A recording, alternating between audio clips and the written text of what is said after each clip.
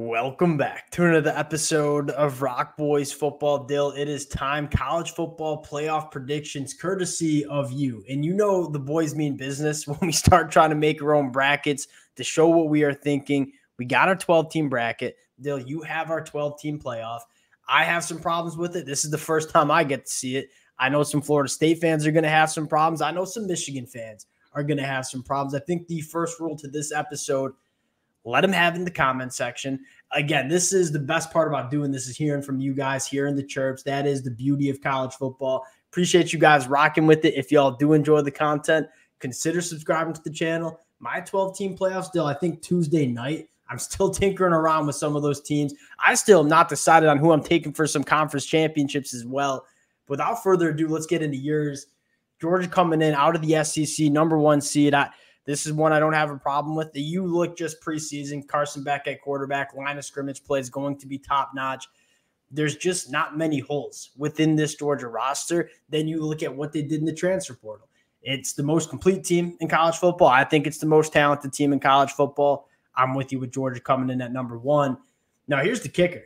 The #2 seed, Dill, coming out of the Big Ten, Ohio State. Now, I'm kind of between Ohio State and Oregon. I know some Oregon fans probably going to be irritated with you, even though you got them at the 5 seed.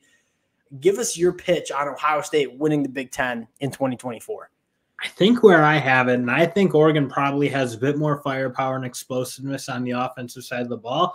I just think I look at this Ohio State defense. I think it will be next level good. I think the physicality they're going to play with is very unique, almost like reminiscent of maybe what Michigan was doing last year, where that defense was just overbearingly good. There were no weaknesses. I think the fact that their secondary and defensive line as a unit are arguably the two best units in the country, I think kind of gives me or tips the scales to Ohio State for me. I just think their physicality will be a lot for Oregon. And Oregon's kind of building their way into looking like an SEC Big Ten kind of school. But I do think they maybe are a recruiting cycle or two away from kind of matching what Ohio State's going to have, because there's a lot who should be pros. Right I think one of the things that also makes you lean Ohio State is just so much experience. I mean, they had so many guys that could have gone to the NFL, decided to come back in 2024. Dill, you kind of said it. It seems like this Ohio State team in 2024 going to be kind of modeled after the Michigan team that we saw in 2023 win a national championship, where you saw Ryan Day go out and get a guy like Quinshon Judkins, Will Howard at quarterback, Chip Kelly calling the plays. This is going to be a relatively run-heavy offense with an elite defense. That was the recipe we just saw Michigan made work. I think Ohio State might be trying to replicate some of that recipe in the 2024 year. So much NFL talent on that roster. Here's another kicker. And again, Miami, Florida State fans probably going to be hot in the comments section. I don't blame them. Clemson, Dill, Clemson is growing on me as the season approaches. I look at this Clemson team. The first thing that stands out is they're finally healthy heading into a college football season, which just has not been the case over the last couple of years now. I think we all know what's contingent here. Can Cade Klubnik take that step going into year 2 as a college football starter? What's your selling point here with Clemson coming out of the ACC in the #3 seed? I think it's their defense. I just think their defense is probably on a bit of a higher level than Florida State and Miami. I also think the continuity that Clemson's going to have, where they're getting so much back from last year, both on offense and defense. They have the star power on the defensive side of the ball. I think they have the recipe to be better on offense. I don't think they need to be the greatest team in the world. Frankly, I'm not sure Florida State will be the greatest offense in the world. In Miami, we'll kind of see. I think we've been looking for them to make that jump. The last couple of years, they've just underperformed where they're at. Miami is dangerous, and you see where I have them. I'm not saying I think Miami is very much in the mix for a playoff team. I don't know. I could be falling back into the old, remembering Clemson from 5 years ago trap, but I'm taking them. Now, the thing with Clemson, the selling point, at least for me on Clemson, what was the biggest problem last year was the offensive side of the football, specifically creating explosive plays in the passing attack. I actually think this Clemson offensive line is going to be dang good. I think Phil Maffa is going to be able to run the rock. If you're selling me on Clemson, I think it starts with, all right, Cade Klubnik going into another offseason as quarterback 1 with his wide receivers healthy. I expect the wide receivers to take a massive step in the right direction in 2024. And then on top of that, you have the Garrett Riley system going into year 2. Now, I think the big question is Dabo Swinney going to let Garrett Riley actually run this offense in 2024? This Clemson team is about as dangerous as it gets in the ACC because of how good their defense is going to be. I think the question mark is, not only to win the ACC, but just how dangerous this Clemson team can be in 2024. Does that passing attack take that step in the right direction? I'm not sure they need a wildly explosive offense to win that conference because Miami's got the weapons to be a very good offense. I still think they got to prove it to me. In Florida State, obviously, there's a fair amount of turnover with what they have coming. So I'm not sure Clemson needs to be like an ungodly explosive offense to win this conference. Yeah, and what makes me, I've been pretty vocal. I have Miami winning the ACC. What tips the scales for me, I think Miami has a really good offensive line. I think Miami has the difference makers on the outside. I think Miami has a very, very good front seven heading into 2024. When I look at these two teams, I mean, there's a lot of parallels. I'm just going to go with the quarterback that I trust a little bit more heading into 2024. Now, if I see Cade Klubnik light it up against Georgia week 1 and have a very good start to the season, my prediction is going to change a little bit because, again, this Clemson team with Cade Klubnik playing like a 5-star quarterback, it's a lot different than what I see with Clemson right now. And I think a lot of Clemson fans would probably agree with that too. If they see Cade Klubnik put it together, the narrative around Clemson gets scary about this team heading into 2024 because it's a dangerous team. Going to the Big 12, number 4 seed, Kansas State, edging out Utah. Sell the people on Kansas State because I certainly have Utah.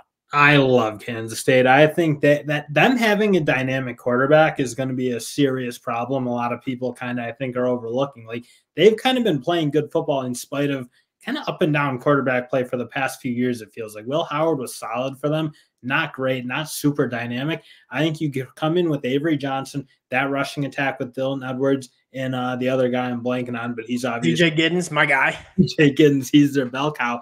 I think that'll be a really dangerous attack, a team that always has good offensive lines, even though they got to replace a lot. And their defense is returning a ton of really good players, especially in the back end. I think that is a scary defense for the Big 12.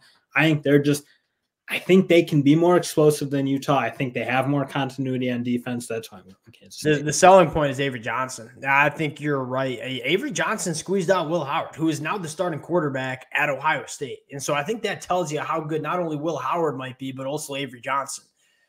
They're going to get really creative in terms of how they run the football. I think you see some 2 running back sets. Still, I look at that Kansas State team and say if they can find some difference makers on the defensive line, I'm kind of ready to put them over Utah, but as I look with Utah right now, Cam Rising, a lot of guys coming back and staying healthy on defense would be obviously a massive storyline. This is a really talented Utah team with talented pass catchers that we haven't always seen Utah have. That's why I'm leaning Utah. But that number 2 team in the Big 12 for me is Kansas State as well. That's going to be really interesting to see if like Utah's physicality kind of shines through because I don't know that the Big 12 has seen a lot of teams that play the way Utah does. Utah obviously kind of ran the Pac-12 for it felt like for a while, playing that grind teams out, be more physical than them, especially on both sides of the line of scrimmage. I'm kind of interested to see it, but I just think when you have an Avery Johnson that can be as explosive as I think that offense can be, along with the defense I think is going to be extremely good.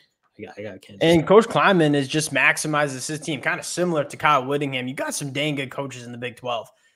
Let's go to number 5, the Oregon Ducks. My pick to win the Big 10 as we sit right now. That might change Tuesday night.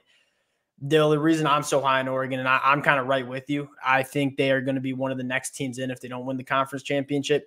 Find me a hole within the Oregon Ducks. I think the big question mark around Oregon, and at least what we've had the conversations with Oregon fans, are they going to be good enough along the defensive line to really be difference makers? Because you look at, I mean, pretty much every national championship caliber team over the last couple of years, it starts on the defensive line. They did some work in the transfer portal. Was it enough? Guys like Jamari Caldwell, Derek Harmon, do you see some stats from guys like Mateo Yu?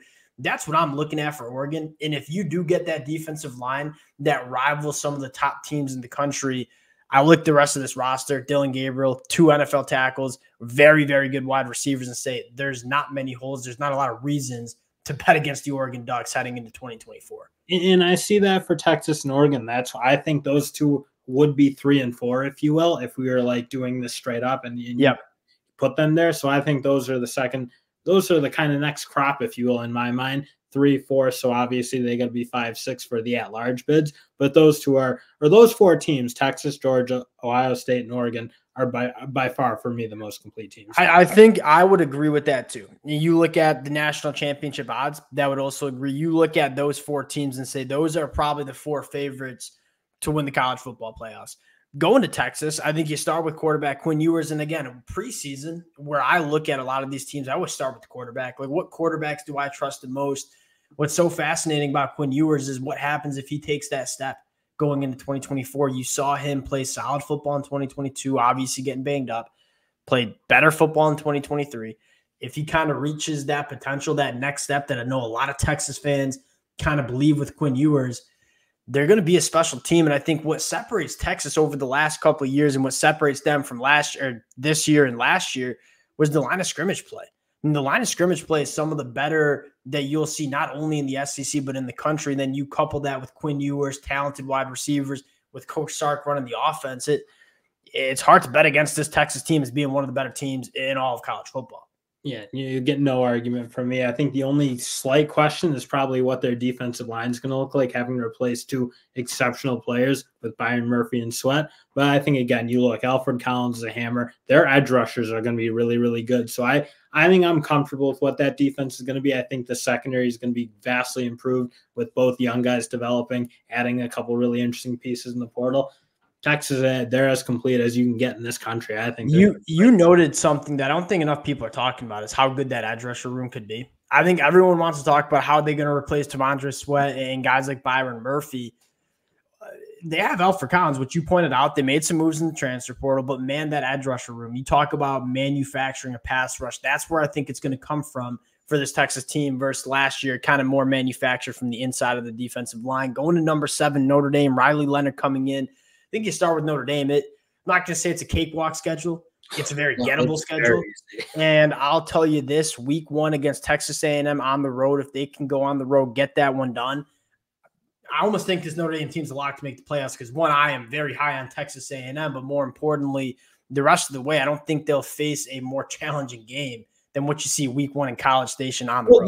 The only other game they have is Florida State, and if they just win one of those games, they're a lock to me for this college football playoff. So they really have no excuses to not be in.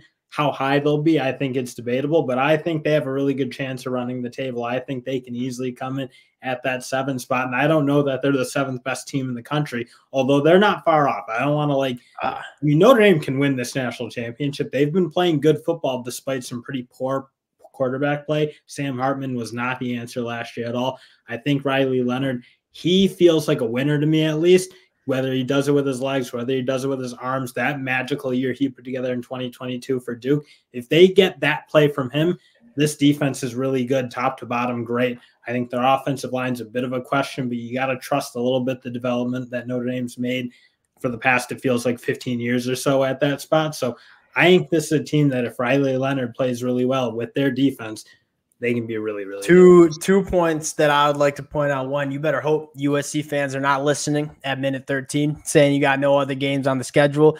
And number two, I'm a believer in Riley Leonard too. I think that, and you said it best, kind of reminds me a little bit of Will Howard, just a gamer. Like, I don't know if Riley Leonard is going to be a top 32 pick in the NFL draft, but man, that dude just knows how to win football games. And if you can win at a high level at Duke, hopefully no Duke fans are listening, you're going to be able to win at a high level at Notre Dame as well. Going into the number 8 team, Ole Miss. Dill, what separates Ole Miss is what they've done along the line of scrimmage. This is the reason that I was a believer in Texas last year and a believer in Ole Miss this year. Hey, I know Jackson Dart, Trey Harris, Juice Wells, Lane Kiffin calling the offense. This is an offense that's going to put points on the board. But Lane Kiffin, again, this was a team that went 11-2 last year. Only 2 losses were on the road to Alabama and Georgia, 2 of the best teams in the country. But what's the difference? How did they close that gap? They got better along the line of scrimmage. They have NFL dudes along the line of scrimmage. That's what separates me for Ole Miss. I'm a believer in Ole Miss as well. Number 9. I think they're one thing. Their offensive line, I'd have them higher if I was really, really confident their offensive line would play at that. I think they did what they needed to do on their defensive line. I'm really comfortable with that unit. The offensive line, I like what they did, but I still think it's really, really hard to build through the portal good offensive lines. That's what I'm going to be looking at. If their offensive line's good, not just like average, because I think that's kind of where they were at last year, but a good or a really pretty solid SEC unit, that team could probably be much higher in or right up there at 5-6 in my rankings. They're really complete outside of that. Yeah, that and specifically when you're playing teams, the top teams in the SEC that have really. Jackson Dart to me is a true difference maker at quarterback. I think when I did my rankings, I think I had him 3 or 4. I think he certainly belongs there. He is right up there with my pick to win the Heisman, Jackson Dart. Number 9, the Miami Hurricanes. This team. I don't think people realize, like, everyone in the national media just wants to talk about Cam Ward and Damian Martinez. Very good football players in and of themselves. This defensive line, the front seven, it's going to be very good. I think they have multiple guys that will go to the NFL after this year. That's what's not getting talked enough about. You have so many people saying, oh, we're believing in the Miami Hurricanes again. There's 2 differences. One, they have a quarterback that is a difference maker in Cam Ward. And number 2, they have a legitimate front seven that can be one of the better units in the country. Those are the type of things that are separating Miami from last year. Dill, very similar to how we talked about Texas 12 months ago. Texas and Miami have always had that talent, but they're finally right along the line of scrimmage, and that's what makes them different heading into 2024. Going to what? We got our number 10 team, the Missouri Tigers. I'll give you the floor here. I know that'll be a contested one. Missouri Tigers coming in at number 10. How we feel? And I can get that, but I think that's a very, very gettable schedule. I think that Alabama game to me is a play-in game. I think when those 2 meet, that's going to be for that kind of 4th seed, I guess, or 4th SEC team getting into the college football playoff. I'm going Missouri in that game. I think Missouri is so complete right now. People don't give them credit because, oh, it's just Missouri. They were down a little bit. Coach Drinkwitz has that team back. They have arguably the best wide receiver quarterback battery in all of college football. I think, yes, Oregon fans will definitely give me some grief. Certainly Ole Miss fans will too.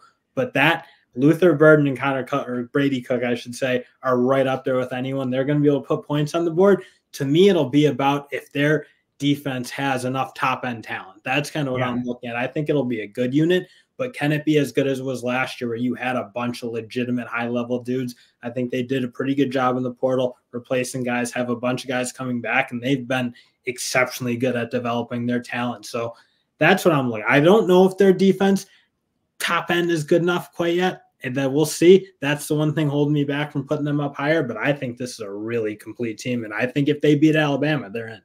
And for one, I didn't realize you left Alabama out. So Alabama fans certainly. Oh, that's the game. I was minute 17. If any Alabama fans probably turn the boys off, they're gonna be hot about it. Dill, I think one of the things you left out about Missouri that makes me a believer in Missouri, and I don't know if I'm necessarily going to put them in my college football playoffs. I'm probably going to have them on the outside looking in. Offensive line plays great. It's really, really good. And again, you talk about the separators specifically in that conference. I think Missouri's going to have one of the better units in the country and in the SEC on the offense. They're physically like where they need to be. I think you saw them play Georgia. Like they weren't getting run off the field. I think, again, I'll be looking at that defensive line. Obviously got to replace a bunch of guys, got to replace some secondary guys, but this is a team that I think Coach Drinkwitz is doing a fabulous job there. I think he's got them close, and I think Luther Burden and Brady Cook When you have a quarterback wide receiver battery like that, it's hard to lose games, and it's very easy to win big games. Number 11, Penn State. I think this is a team. I like Penn State. Hey, Penn State is going to be a very solid football team.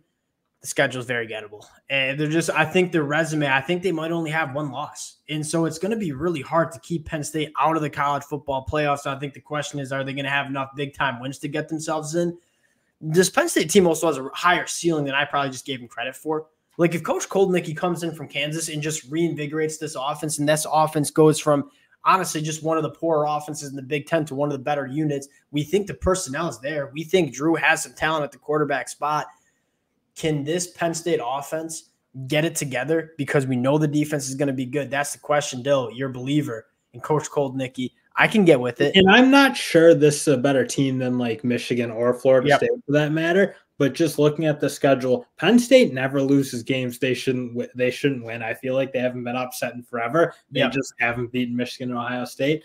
But everyone else, they've really handled business, and they've done it in the way that, gets their ranking up. If you look at their ranking, they're always in it. I think this defense is obviously great again. I just I think their schedule sets up where it'd be really hard for them to miss it. But I'm also kind of with you. I don't know that they're going to have the resume to be much higher than that 10 or 11. Number 12, group of 5 bid coming into Liberty. I think you just blindly look at Caden Salter and say, that's my guy. And I'm kind of with you. Like, you start looking at the group of 5 teams, I'm just going to bet on the best quarterback. That's going to be Caden Salter. They have a very, very, very gettable schedule. Hard to see Liberty losing any games. Give them to me as well as that 12 seed getting in. Dill, that'll do it. Again, left a lot of good teams off the list. Florida State and Michigan, I think, are looking at that group of 5 team getting in, and they got to be sick. Because you don't feel good. I can tell you don't even feel good about your playoff rankings, and I probably won't feel good Tuesday night either. It's hard to keep out some teams. Like, you do so much prep on all of these teams. I don't think we appreciate how much, like, kind of the middle of that field gets contested because we haven't had to think about it. We've just been like, it's all about been that top 4. And I think the top 4 has always kind of been able to separate itself. But I think you kind of look, if you think back, I mean, differentiating between the 8th and the 12th team, or the 12th and the 15th team, I think is always going to be really, really tight because everyone's going to have their blemishes. In sussing it out, we just haven't had to do it. No one's really cared because if you're not top 4, it's going to get a lot more complicated than it was with just 4 teams. You always had like maybe that 5 and 6 seed that you would argue should have gotten in. Though there's going to be 4 or 5, maybe 6, 7 teams that have legitimate. I mean, Michigan goes 9-3 with their only losses to Oregon, Texas, and Ohio State. That's a legitimate cause to be, hey, we probably deserve a bid to the college football playoffs because we lost to 3 of the teams that are going to be in the top 6 of the polls, top 5 teams in the country. That's kind of what it comes down to. Again, I think it's going to make the end of the college football season an absolute blast because these games are going to matter in November for a lot of different teams where, I mean, if you're a Penn State fan, you got 2 losses to Michigan, Ohio State, you kind of chalked it. You ain't chalking any games anymore in November. Really excited. Again, appreciate you guys rocking with the boys. If you've made it to the 22-minute mark, we appreciate you guys. If y'all do enjoy the content, consider subscribing to the channel. Appreciate you guys. We'll talk to y'all later.